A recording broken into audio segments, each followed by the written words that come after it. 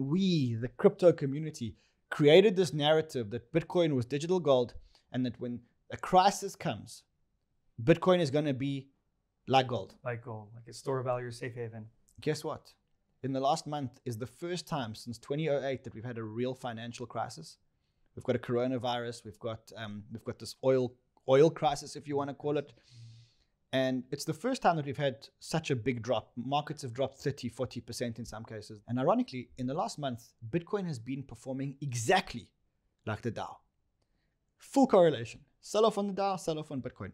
Buy on the Dow, buy on Bitcoin. So I think that Bitcoin after this is going to take stock. And then we're going to realize whether or not our thesis that Bitcoin is a non-correlated asset is true and whether the store of value is right.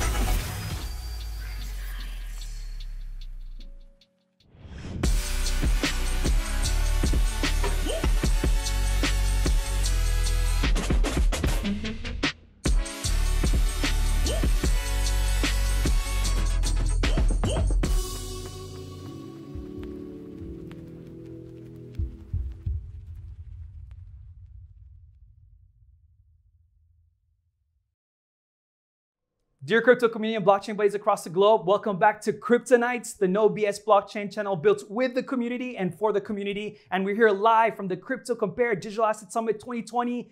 Tons of amazing talks, tons of amazing people. And speaking of amazing people, we have one of the biggest movers in this space, CNBC Crypto Trader's host, creator, CEO of Onchain Capital, Ran Neuner. It's a pleasure to have you, my friend. Thank you very much. Did I pronounce it correctly? You did. Yes. It's a pleasure to be here. And we're not allowed to shake hands here because of the coronavirus. So I guess it's all been bumping and stuff like that. With the feet as well, right? People are kicking each other's shoes.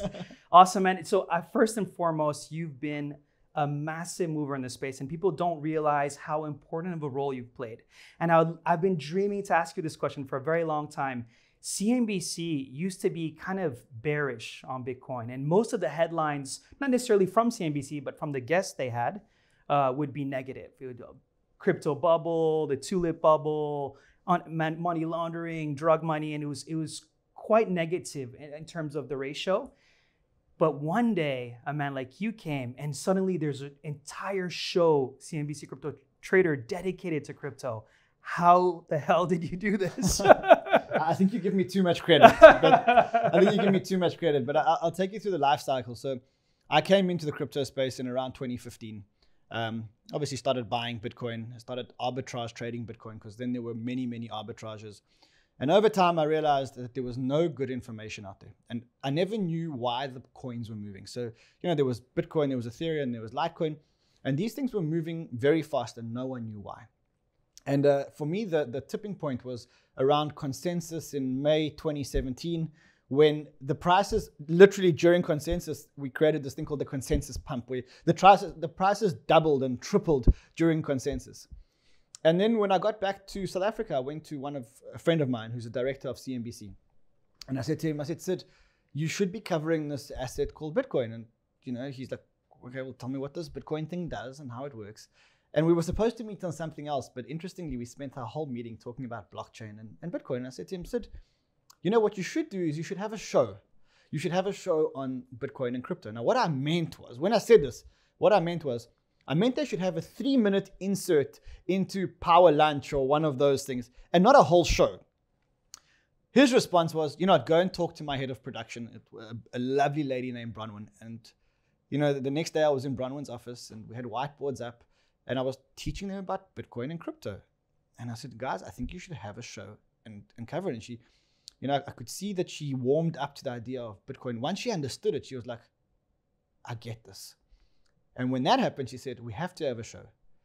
She said, look, it has to be a weekly show. It has to be 26 minutes and it has to be live. And I looked at her and I said, look, I was thinking like 3 minutes. And I was thinking and she said, no, this is big. This has to happen big. And so we agreed to do a 26-minute show once a week, and we agreed not to do it live because I'd never done TV before. And got into the studio, and there I was in front of a camera with my own studio doing the Crypto Trader show. Now, what most people don't see is how much credibility we brought to the space. This was the first time that a major network in CNBC Africa, but under the CNBC brand, actually got up and said, crypto is a thing. And many other networks in the world started to follow us. I'll never forget that when I created the show, I didn't realize that I was the first in the world. I just did it because it was fun. I sold my previous business. I promised my wife that I was retiring. And for fun, I thought, let me do the show. What people don't realize is that that was the first time that a big network dipped their toes into this world of crypto. And then everybody started to follow us. CNN started to follow us. Even CNBC International then started to have much more crypto coverage. And I was a regular guest on things like Power Lunch and Fast Money and all the other ones. And I mean, yeah, 2.5 years later, here we are. Incredible. The first crypto televised channel, credible network. Like you said, CNBC is a big, big network. A lot of people say that, you know, since the show started, even, for example, the awesome guys at Fast Money, you know, Melissa Lee and the crew, a lot of them became more and more bullish. It seemed like the sentiment changed. Did you feel that as well? Or is that just like a thing that we have here in the crypto space that we want to believe based on our bias? One thing you've got to learn about all mainstream media, and I learned this the hard way because I'm not a journalist and I'm not a mainstream media guy. They go where the viewers are. And so I was, you know, when crypto was a big thing in 2017, every day there was something on Fast Money. Every day there was something on Squawkbox. Every day there was something on Power Lunch. We had a show, and every CNBC show had something to do with crypto. So much so that I won't forget the day that I walked into CNBC and there was a big announcement because they now were adding the Bitcoin price to the bottom of the screen. Yeah. But then came the bear market. And when the bear market came, I don't know if you noticed, but nobody spoke about crypto. The Bitcoin price was removed. And to me, it was like, I had to keep working, keep doing a weekly show, keep working hard. And I was the only guy. And then when the market turned again, well, now you see it all over CNBC again. So remember that the media, the mainstream media really follows the mainstream, and the mainstream are following the price action. And it's as simple as that. It's a simple equation. That's really, really interesting. And in terms of making people believe about Bitcoin, like what are some of the first whys that came through your mind and you're like, this is definitely, I know you're a huge fan of store of value and other components, but generally speaking, what was your big why? Bitcoin is a problematic asset. Why do I say that? Because when you're sitting in front of people and they ask you, what do you do? And you say, oh, I'm in cryptocurrency, I'm in Bitcoin. And they say to you, what's Bitcoin? I dread that question, as I'm sure you do. Yeah. And the reason why you dread the question is because you know that there's no short, easy answer to that. You've got to explain distributed ledger technology. You've got to explain decentralization. And that's like a half an hour discussion. And then fiat currency as well, and the flaws. And I mean, you got to explain all of that. All of that. So I dread that question. And so I thought that what we needed to do was bring a credible source talking about it every single week. And that's exactly what we did. We tried to bring education to the people. What then happened was the core market that was watching the show turned around and said, okay, we know everything. Now take us on a tour. And then we started covering conferences around the world. And every time I went to a conference, I took a whole bunch of cameramen and sound people with me. And we started recording my experience. And that was, again, the first time that anybody started to cover conferences. And we covered every single conference. We'd interview the speakers on the stage, and we'd try and bring the conference experience to the viewers at home. And that took me on a 2-year roadshow of all these conferences. I got to meet incredible people. I got to have a lot of fun. But it did come at a big price of my family life. You know, I've got 3 little kids. I won't forget that when one of my kids was 7 days old, he was circumcised. And I left the circumcision and I got onto a plane and I came to London Blockchain Week. And that was when my son was 7 days old. So it was pretty taxing. I think a lot of the crypto community don't appreciate how hard we work to get one episode out. I'll give you, I mean, you know this because you've got an amazing setup here with cameras and sound people and light people and whatever else. But, you know, if I want to create a 26-minute show of Korea Blockchain Week, it means that I have to arrive in Korea on a Monday, get a good night's sleep because Tuesday, Wednesday, Thursday, we'd be shooting. By Thursday afternoon, everything has to be edited. And by Thursday night, it's on TV. And then I get home on Friday, Saturday, or Sunday. And all I did was create 26 minutes of content. Yeah. And not everyone appreciates how hard it is to get the content, let alone find the speakers, get them off the stage, sign the releases, get them to agree to speak. All that was to deliver 26 minutes every week. And that must have been so fascinating. I mean, you met so many influencers and, brilliant minds. Who are some of the people that you felt like you learned so much and it just went to in your soul? You're like, this guy is the perfect educator or ambassador. So it's interesting because I think I really was in a position where I met everybody in crypto. Yeah. Like, I really think that there's 3 or 4 people that I haven't managed to interview yet. One of them is Satoshi. He just won't come on my show. Damn, yeah, I keep mailing him to the same address where he released the Bitcoin white paper, and he never comes on my show. And there are 1 or 2 others that for political reasons didn't want to be on CNBC or didn't want to come on my show. But I did meet a lot of people. Very hard to say who the most interesting people were. I guess Brock Pierce was one of the interesting people that I met. I think the guy that I'm most enamored by is Roger Ver. To me, I know he's controversial in the space ever since the Bitcoin Cash BCH/Bitcoin split.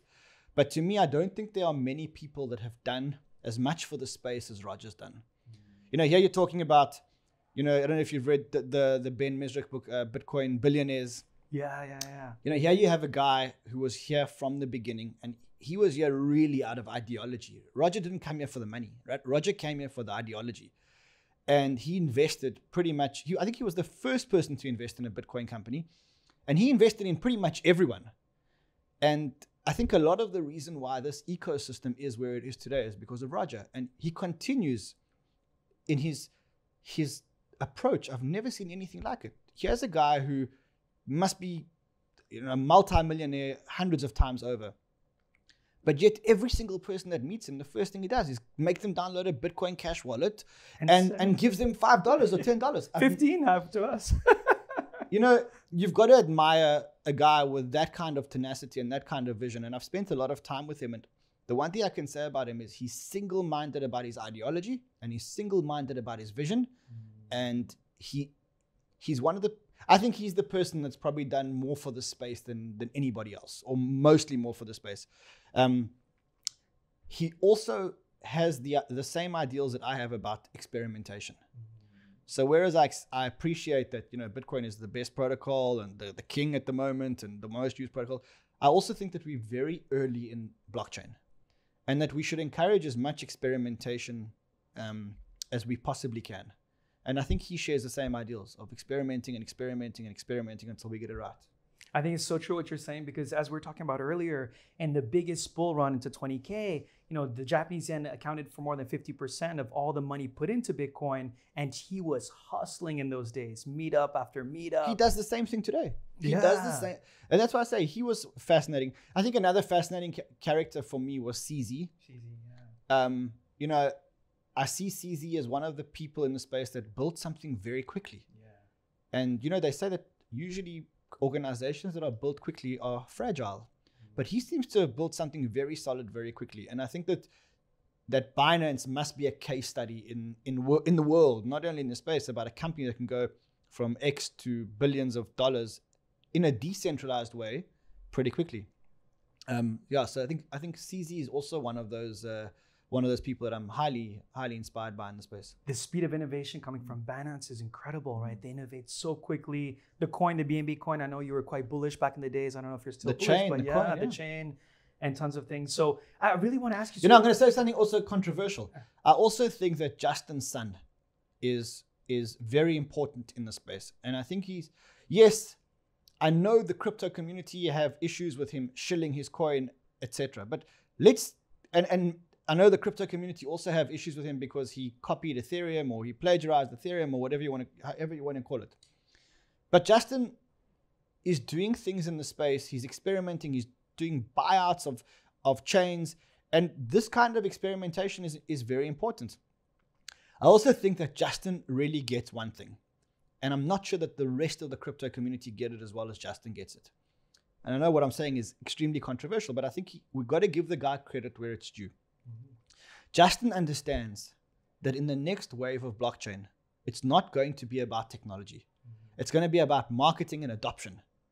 How many developers can you attract to build on your platform? How many users can you attract to use these amazing things that you're building? And Justin gets that. Justin, in my mind, must be one of the best marketers in the world. He's a great marketer. Yeah. So he may not be the best technologist, or maybe he is a great technologist. I don't know. I don't think he's as strong a technologist as Vitalik, but certainly when you look at him from a marketing point of view, he's got that waxed. So I think, different people in the space for different reasons have inspired me. That's really interesting because a lot of people recently, obviously, he bought Steam, the Steam platform, and Steam. And a lot of people are saying that you cannot buy the community; you need to earn them through, great protocols and great technology. But yeah, in terms of marketing, you're right. Listen, he tried something. Time will tell if it's successful. Yeah. If it fails, then people will write it off as a failure. If it succeeds, it could be a revolution. So for me, it's not about. I think we're very, very early in the game. Yeah, absolutely. I think as long as your intentions are pure, as long as you're not scamming anyone or stealing from anyone, we've got to try these things. And Justin is trying things. He bought BitTorrent. And who would have thought to buy BitTorrent? Yeah. But he did it. And he tokenized it. And that's done wonders for the space. Or that is doing wonders for the space. So, yes, I know these figures, some are controversial. Roger's controversial. Even CZ is becoming a little controversial with some people. To me, we've got to encourage people that are experimenting and building in the space. And so I'm behind all those guys. And not hate as long as they're contributing and experimenting, like you're saying. That's really, and by the way, if you guys agree, disagree, don't forget to put your comments below. More opinions, more perspectives, the better to refine our ideas. So I have a quick question for you. Like going to the traditional space, obviously CNBC Crypto Trader educated a lot of traditional people and probably has a way better reach than most YouTube crypto influencers for the traditional people. When people say that Bitcoin has zero value, as you know, Warren Buffett was on TV recently. Speaking of Justin's son, they had their dinner and he said he was convinced, like not at all. He said, we had a great talk. Bitcoin does not produce anything. If you have people like Warren Buffett say those things, what is your kind of line or how do you try to reason them? Look, it's ironic because I'm reading one of his Warren Buffett books now. And what you realize about Warren Buffett's style of investing is that he really only invests in things that he fully understands. And one of the big criticisms that he's got is that he missed the whole Amazon, Uber, he missed all of those. And the reason is he didn't understand them.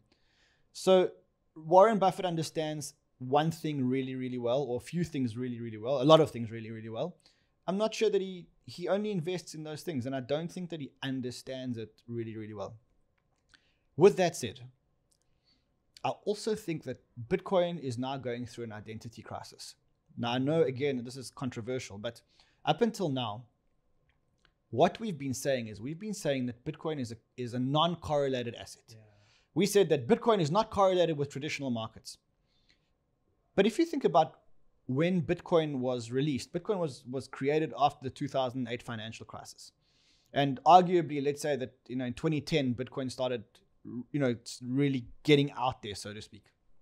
Now, since then, we've had a bull market. The S&P and the Dow and equities have been on the world's biggest bull market. And whereas there have been a couple of kinks, the general direction has been up. Yeah. And at the same time, Bitcoin's general direction has been up. Now, what we thought was that when financial turmoil hits the world, we thought that the Bitcoin price was going to go up like digital gold. And we, the crypto community, created this narrative that Bitcoin was digital gold and that when a crisis comes, Bitcoin is going to be like gold. Like gold, like a store of value or safe haven. Guess what? In the last month is the first time since 2008 that we've had a real financial crisis. We've got a coronavirus. We've got this oil crisis, if you want to call it. And it's the first time that we've had such a big drop. Markets have dropped 30, 40% in some cases. The Dow is probably down 20, 25%. And ironically, in the last month, Bitcoin has been performing exactly like the Dow. Full correlation. Sell off on the Dow, sell off on Bitcoin. Buy on the Dow, buy on Bitcoin. So I think that Bitcoin, after this, is going to take stock. And then we're going to realize whether or not our thesis that Bitcoin is a non-correlated asset is true, and whether the store of value is right. And I think we'll only know that over time. I don't think that you can measure correlation over a bull market only. You've got to measure correlation over a bull market and a bear market and a neutral market, and then decide. And then we can label it. So it still needs to be proven to you. It's really hard to actually. I don't know whether Bitcoin is a decentralized store of value, whether it's decentralized money. I'm happy to participate in the experiment because I think that it shows a lot of promise. But I'm not at a point yet where I can say that I'm convinced that Bitcoin is a digital gold. I was convinced, but having seen the correlations now, I'm like, is it really a digital gold? Because gold is actually counter-cyclical at the moment. Yeah, it's been pumping, and yeah, you're right. Many people are starting to question that. My brother had a really interesting point yesterday. He said that by building derivatives, you're getting more institutional players to come in, and that could be dangerous because institutional players are more interested in price action and do not necessarily follow the philosophy of this is, uncorrelated asymmetric risk return asset as the true believers believe. So do you think it could be dangerous that these guys who focus on the economy and price action, they'll use derivatives that could hurt Bitcoin and lose that property of store of value eventually? Or is it too far-fetched? I agree with your brother that Bitcoin is going to become institutionalized. And when it does become institutionalized, there's going to be a lot more derivatives, instruments, etc. I think we're very far away from that. Very far away. I mean, even if you take the derivatives market on Bitcoin, I don't have the stats on the derivatives market, but it's not big enough for real institutions to be playing in it. So I think we're just scraping the surface. We haven't even started yet. I think the kind of things that people like BitMEX and FTX, one of my favorite companies in the space, are doing are really important for the maturation of the space. And I think it'll take many years. I don't think this is going to be a 2 or 3 year thing. Very interesting. So going back to the traditional finance guy who says, oh, Bitcoin is purely a speculative asset, it has no intrinsic value or whatever criticism. Have you found an angle that makes sense to show them that there is value, or do you just give up and just say, all right, I'll talk to you later? Look, no one can argue that it's decentralized value. Bitcoin is decentralized value. It removes you from the government system. It removes you from the central bank system. No one can argue that. It's performing like a correlated asset at the moment, but again, the time frame is too long. It's too short. Let's go back to the internet days. Let's go back to not very far back. Let's go back to 1998, 99, where you had the internet and you had the dot-com boom and then you had the dot-com bust. No one knew what we would use the internet for. We knew that we could send data packets across using email and whatever else, but no one could imagine that we were going to have things like Facebook and Instagram and Tinder. I mean, who would have thought that you'd be dating by swiping? And that's really where we are today with Bitcoin. We're just sending those packets, but instead of packets of data, they're packets of money. And we don't know how we're going to use it yet. We think based on our knowledge of the traditional world that we came from, we're extrapolating some use cases.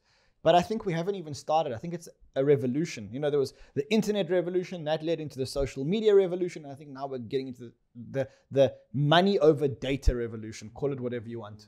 Very nicely put. In terms of the Bitcoin price, a lot of people, it's crazy because when you started, people would say 10K, 20K, and that'd be, what? That's crazy. Now people are saying 100K, 200K, 300K. And a lot of people are saying it's crazy, but it feels less crazy because Bitcoin has already had a massive bull run. What is I know obviously you cannot see, you don't have a crystal ball, but do you think those are completely out of question, those 6-digit predictions? Or I don't think any prediction is out of question if this experiment works. Whether or not I would make a price prediction, I'd absolutely not make a price prediction. I don't care. You don't care, yeah. All I care about is one graph, and that is the adoption graph. How many people are actually using Bitcoin, crypto, etc., digital assets, and what are they using them for? I think that unfortunately in this industry, we're getting one thing half right. We're getting one thing very right, bringing in speculators. We're getting a second thing half right, and that is getting more people to own digital assets. The one place where we're not getting it right yet is getting people to use digital currencies for things without knowing that they're actually using digital currencies. And as an industry, we're not getting that right yet. But again, like I say, we're a very young industry. There's lots of work to do. My thesis is that we're entering wave 2 of blockchain. Wave 1, I think, was, in fact, let's call it wave 3. Wave 1 was Bitcoin. Wave 2 was everything else that came with it. And then you've got wave 3, which is where I think we're going now. And that's what I call the activation stage. Activation means activating communities to build cool shit, and then getting activating users to use that stuff. And that's where I think we're going into now. And in that world, technology becomes more of a commodity. Like the number of TPS you can do, and that doesn't really matter. Like it's inconsequential. I really like the phases. That's really interesting. When it comes to Bitcoin, you've also talked about the BNB coin on your show, and the exchange tokens asset class has been extremely successful, the best performing with BNB, HT token, and we have other exchange tokens. All of them, they've been really, really doing well. Why is that? Do you believe that there's real value since it's connected to discounts, or why do you think that these exchange tokens have performed so well? So it's a combination of two things. One is that, like I said, we've got one thing very, very right, and that is getting people to be able to speculate on price. And the exchanges are the businesses that are the custodians of that price speculation.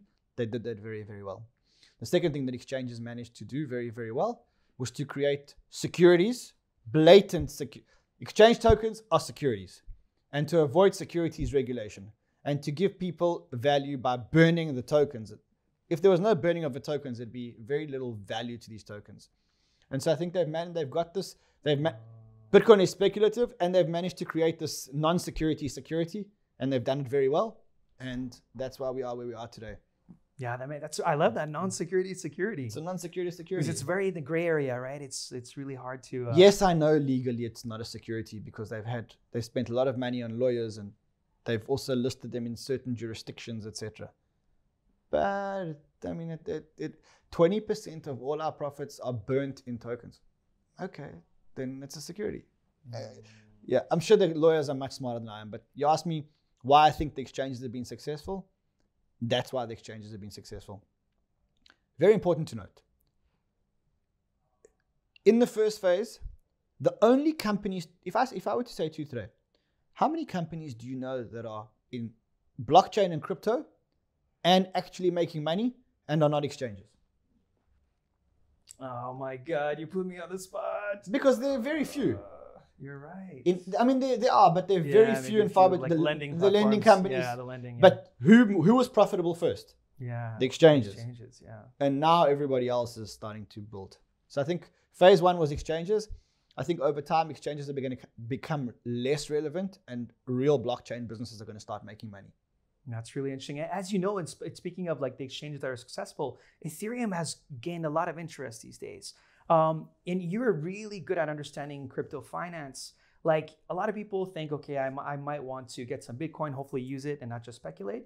But in a portfolio, do you see other asset classes valuable? So we talked about exchange tokens, perhaps protocol tokens. Are there any other like asset classes or sub-asset classes that you like? Crypto is a very weird asset class because people refer to crypto as an asset class when in fact it's actually multiple asset classes. Yeah. So everyone, in the traditional world says, oh, crypto, yeah, we've got exposure to crypto asset class. But hold on, one is a store of value. The other one is a currency. The other one is effectively shares in an exchange, masked into some burning mechanism. And the fourth one is value in certain networks, smart contract networks, transaction networks, etc. Now, each one of those is actually a different asset class. And I mean, there's other asset classes like security tokens, NFTs, etc. But each one of those is a different asset class. So I think the idea is if you want to build a diversified portfolio of crypto assets, which I think everybody in the space should be doing, I'm not one of these people that believe you should just hold Bitcoin or just hold Ethereum. I think you should decide which industries you believe are going to be disrupted by blockchain, decide how soon and how high the probability is of disruption, and then decide specifically on which ones you want to invest. And that's how I'd structure a portfolio. Nice structure. That's really cool because a lot of people say the gaming industry is going to be huge. The world of the future is between virtual and real. And if you think that if that's your thesis, go ahead. There's great gaming tokens. I mean, there's Wax token. There's a whole lot of other tokens which are great for people who believe that gaming is going to take over the world. Do it. If you don't believe gaming is going to be it, then buy the DeFi tokens. DeFi tokens, yeah, absolutely. There's one really interesting. Obviously, we had Ton, the Telegram but also in Japan, there's Line that's creating their token, and these messaging apps, which for example, Line has 60 million users in Japan, which is already 6 times what Coinbase may have. Do you think messaging apps have a real use case for these tokens? So full disclaimer, I am an investor in Telegram. I believe that a messaging app is the best chance that we've got of getting crypto adoption. Like if you can imagine, people over WeChat send money regularly. We don't do it yet in the West, but in the East, sending money over a messenger is that's how things work. Now, I really thought that Telegram was going to be the first one. Obviously, the SEC's put a roadblock up for them, and we'll see in a couple of days, weeks, months what happens. But I think messenger apps need to have that functionality. Think about it like this: it's not about sending money from me to you. That's one thing. But you can make the whole app very transactive in terms of you can start shops and you can start selling things over messengers via smart contracts. You can start doing loans over messenger apps via smart contracts. When you start to open that door and you've got 250 million users, 300 million users, 500 million users, and all of a sudden there's a new button that says, hey, buy dollars or buy crypto, not calling it crypto, or buy grams or whatever it is, then it's like, wow, hold on, this is, that in my mind is the best chance. The problem is that the SEC has now 3 times come in the way. The first one was the Keen Kick messenger, where the SEC came and effectively bullied them into surrendering. They tried to bully Telegram, but Telegram's fighting back, and they're bullying Facebook because I think one of the things that Facebook certainly was going to do was allow people to send money across their various messaging platforms, but the SEC came and effectively stopped that. But does that make sense? Because, like you said, these messaging apps have a huge usage and actual adoption. Like we're saying, 60 million, 100 million, 150 million. Are they just scared? It arrives at a scale where it's starting to threaten the banks or the central banks, and that's why they're suddenly reacting to this? I think so. I also think that, the SEC has a specific role, and there's FINRA that has another specific role, and everybody wants their piece of this new unregulated instrument. Everybody is trying. The CFTC, the SEC, FINRA, everybody wants a piece of this crypto pie. And so, look, I think that unfortunately, because of the mentality in the US specifically, the US is losing out on a lot. I think as a result, I think Korea is taking off, Japan's taking off. I think that China is going to even beat the US, and I think it's very sad. But I think that's the mentality of the US. The US is over-regulated and over-enforced. And this is a pretty new thing. I think it's mainly since 9/11 that this over-regulation and over-enforcement started. And I think, unfortunately, in this case, it's really hampering innovation. And I think the US is going to lose its technological powerhouse status because everyone that I know is moving their companies outside of the US. They're too heavily taxed. They're too heavily scrutinized. I mean, I moved to the US last year in April. And I don't know if you watched the Facebook hearings, the Mark Zuckerberg and the David Marcus hearings. Yeah. As someone who now lives in the US, I was embarrassed. Like, to hear the questions that those senators were asking. How many women are going to be in the foundation? That's a very relevant question, but not about that. And, how are we standing up for LGBTQ rights? Which is, again, a relevant question, but is that, everyone came there to drive an agenda. And what they were showing the world is we are not this land of the free, a land of innovation, and land of entrepreneurs. In fact, if you come to the US, you will be scrutinized more than anywhere else in the world. So don't come to the US. And I think it's really sad, but, the US must live with their own decisions. It was crazy. I remember there's one question, how do you monetize Facebook or something like that? I was like, oh my God, did you just ask that at a hearing? The general level of questions was extremely embarrassing. I watched it a few times. It was either that or watch comedy on TV, and I just thought that was funnier. So, yeah. That's so true. We should watch that just to laugh. I did. Yeah. Meltem, she kicked butt though there in the hearings, right? She did a really good job. We had some good ambassadors. Meltem is a great ambassador for the space. She's really one of the smartest people in the space. Again, one of the great people that I met on my encounters at CNBC. And speaking of Meltem, and actually the panel that you just had here, Meltem, she had this talk, and I believe it was in Singapore, and I believe you were there. Do you remember the toilet? It was in Magical Crypto Conference, and it was last year in May. And you covered it, right? And I covered it in the toilet, and we threw shitcoins down the toilet. Meltem is amazing. She's very solid. She's really amazing. She's a real asset to the space. Really one of the good people in the space. I believe so too. She's so switched on, and she really represents us to the fullest. Thank you so much, Meltem. But in talking about shitcoins, and that was so funny. You mentioned on the panel right here. It's so funny. You were extremely cool and calculated and composed, and all of a sudden, what about shitcoins? And everyone kind of laughed in the audience. That was really, really funny. In terms of shitcoins and this definition, how would you define it as of today? And do you think that 2019 and 2020 will be better years to understand, who's the more valuable project? And there are a lot of shit coins out there. Coins that never had a good thesis, will never have a good thesis, and can never work. And people who invested in those coins in the beginning, that if you want to get into a game that's unregulated in the early days, then you better know what you're doing. And if you don't, that's your own fault. I know a lot of them were experiments. I invested in a lot of them. I worked alongside a lot of them.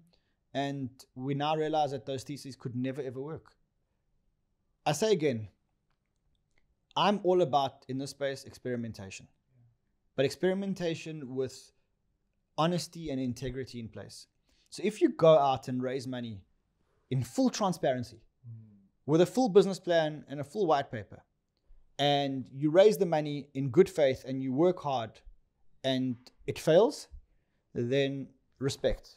Because I think that those are the experiments, when you're going into a new world where no one's ever been, you're going to fail 9 times. But the 10th time when you succeed, you're going to change the world. So as long as you go out there with transparency, honesty, integrity, accountability, my view now, and specifically every project that I work with now, regardless of whether it's regulated or unregulated, I insist that my projects publish financials and make them transparent. How much crypto have you burnt? How much salary is a team earning? It must be transparent. Even though you have no accountability legally, you have an ethical accountability, and you have to have the integrity. And for me, if a project won't publish its financials, I'd rather not get involved. So even if the token has awesome utility, but you can't see the financials, you won't get involved. If there's a centralized team or a foundation, I think that they have an obligation. Maybe not a legal obligation. Yeah. It's a moral obligation because legally we've said that we can't do this because if you do it, it's a security. Yeah. But there's a moral obligation. I mean, I worked with a team. I flew last year to meet a team in Hong Kong. I'm not going to mention their names because I think they've got enough problems as it is. I flew to Hong Kong to meet them, and they asked me to work with them. And I said, how much money did you raise? And they said, we raised 30 million. I said, how much is left? They said, 3 million. I said, okay, there's 27 million gone, which is possible, but not probable. And I said to them, all right, well, are you willing to have an audit so that you can show your investors and your token holders how much money you burnt? And I said, no, we're not willing to have an audit. And that was really the end of the meeting. Because for me, to get in, again, I believe that we're in a very risky space. And I believe that, unfortunately, most investors in the space don't have the expertise to evaluate the quality of the crypto. I don't think many people do. And so with that in mind, the last thing that you can afford is not to be transparent. Because then you risk being labeled a scam or a shitcoiner or whatever else. Yeah. But that said, I am very much for experimentation.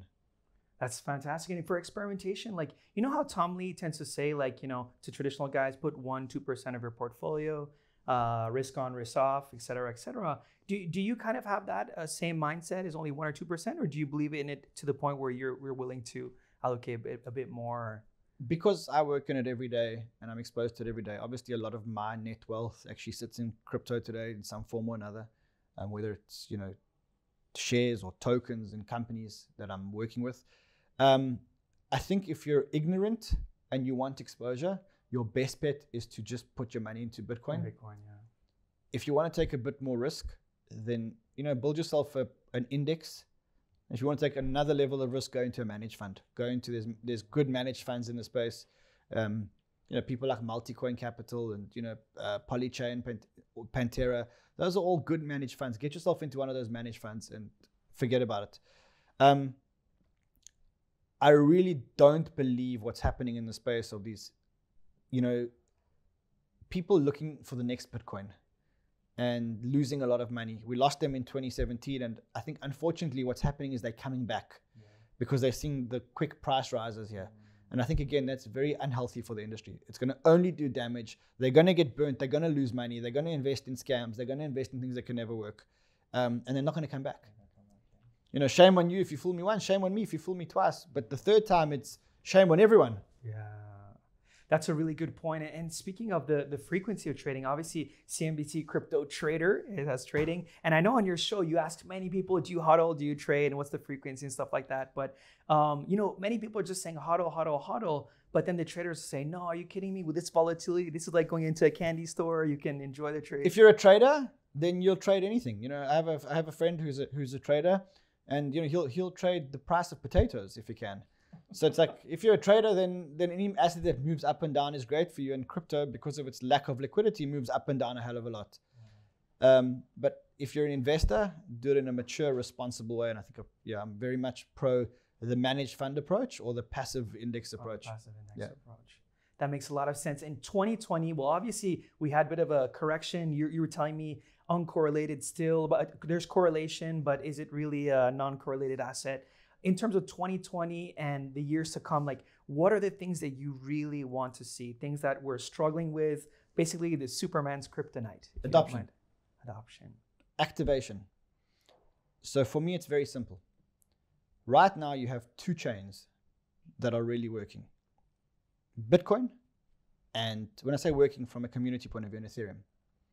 Now, one thesis is that it'll just remain Bitcoin and Ethereum because Ethereum has attracted all the developer community, and thereby all the funding community is always on the back of Bitcoin or Ethereum. But there's still an opportunity for other chains and other protocols to emerge. But it means building a community. Most of these technologists don't know how to build a community. They built the best tech. I guarantee you that if you go out today with a technological eye only, you'll find much better smart contract platforms than Ethereum. But no one's building on them. And so you have to get people to adopt the chain, and then we have to go for consumer adoption. So adopt chains. Consumer adoption for me is a function of getting consumers to use crypto in fun ways, not knowing that it's crypto. Don't mention the word crypto. Don't mention the word private keys or seed phrases. Just find a way that people can swap Ronaldinho and Ronaldo and Messi cards, NFTs, without knowing that they're NFTs.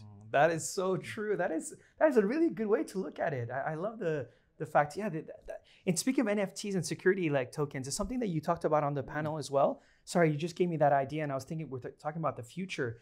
And you asked the actual panelists, about security tokens and NFTs. Do you see that as a big space moving forward, or? Sure. I think, again, the blockchain community is maybe not seeing this correctly.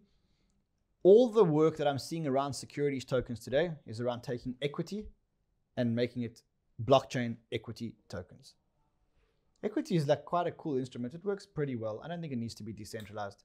And I think blockchain is a very expensive way of doing it, albeit that it does have some advantages. We should be creating new instruments. I give the example of two great examples. One is a shipping company. They can either raise equity to fund a bunch of ships, or they can raise a new instrument, which is a smart contract instrument, which says nautical miles times weight of the ship paid $1 dividend for every nautical mile that has traveled per kilogram or per ton or whatever it is. And then that's a smart contract. It's a security because it falls under securities law, but it's a smart contract and it's really innovative. And I'll give you another example. Imagine that you could invest in these Bird and Lime scooters, crowdfund them. And imagine that every time that they were activated using a token, the smart contract would pay you $1. That's a very cool security. That is really cool. And then I'll give you a third one. What if you could own a security token that gave you 10 cents for every juice that was poured out of the McDonald's juice fountain anywhere in the world? And you could buy just that security. Those are cool instruments, which users can easily understand, and they're not equity. They break us away from this mentality of equity. And for me, that's the world of securities tokens, not getting equity on the blockchain. We don't need equity on the blockchain. We have great equity not on the blockchain, and it works pretty well. That is fascinating. I never thought about that, but you're right. It creates a whole incentivized model, and it's something that, if you believe in, you can see people using it. It just makes a lot of sense on a product level, necessarily, like you said, on a specific level, rather than betting on an entire company. We can break down entire business functions. Yeah. I mean, you can invest in an aircraft, and you could buy a token for every time that somebody sits in a seat. You get a percentage through a smart contract. You're not betting on airline management. You can even bet on just a certain route.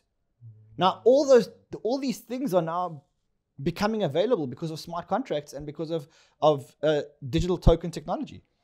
And it really sounds like, because a lot of people say that the Bitcoin maxis usually say, everyone is they see them as competition because they think everyone's trying to be money. But that sounds kind of like rewards, membership points, loyalty points, some sort of different model. Then it's not all money, right? There are a bunch of Bitcoin maximalists, and unfortunately for them, all they see is Bitcoin, Bitcoin, Bitcoin, decentralized money.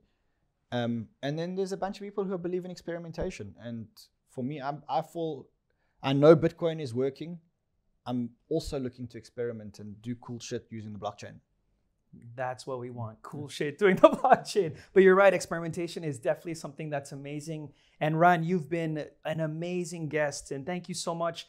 First and foremost, like I said in the very beginning, for your contribution through CNBC Crypto Trader. Really like connecting the traditional world with the crypto world. Like, people don't realize how important this is to really go through mass adoption. So thank you so much. If we want to contact you, where are you the most active these days? Is it Twitter? I think Twitter is probably the best, at CryptoManRan on Twitter. I try and respond as much as I can. Ran, you're the man. Thank you so much for everything, guys. And if you like this video, don't forget to smash that like button. Blast the bell notification, put your comments below. Ran will probably be too busy to respond, but we can get the discussion going on in the comments and learn from each other. So thank you so much, guys, for watching. Don't forget that we premiere every Wednesday, 8 o'clock GMT at a computer near you. See you next week, guys.